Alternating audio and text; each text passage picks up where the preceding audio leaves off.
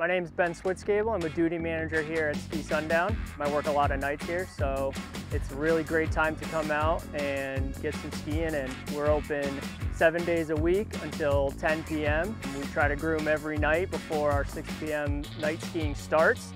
That way the trails are nice and fresh for you to come out and ride. What makes it really special is that you're out under the stars, under the lights. It's a really different atmosphere than during the day. And there's usually a lot more room to spread out, and it's great for beginners, intermediate, and expert skiers.